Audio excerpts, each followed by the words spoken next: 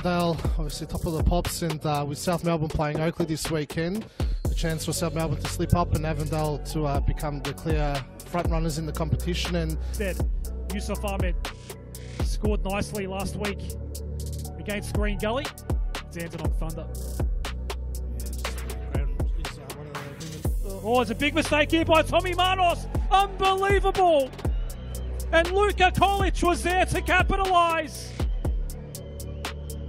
An uncharacteristic mistake. Go attack him right now. We're looking at Stefan Zini.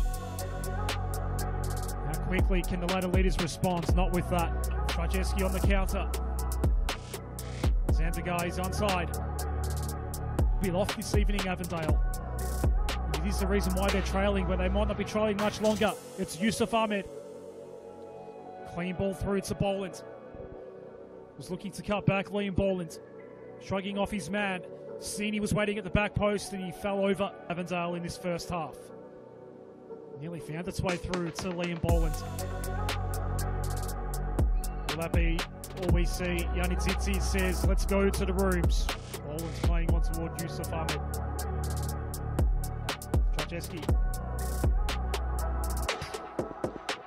This is Diaz. Has some space, some time to turn. Zini. Deflecting off Chris Oldfield. And going down was Zini. It'll be Yusuf Ahmed versus Chris Oldfield. To bring it back to square. He pokes at it and squares the ledger at Knights Stadium.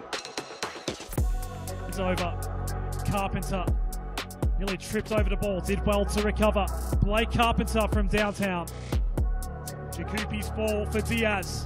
Wants to go first time, it was an open net. It comes back to George Ott. He can't find the target. Ball pops up in the air. Was quite busy in the first half, a bit more quiet in the second. Christian Trajeski gets it back here. It's Trajeski! There are some favourable fixtures coming up for Melbourne Knights. Samero here. One last chance, maybe Samero. Last ditch effort for Melbourne Knights.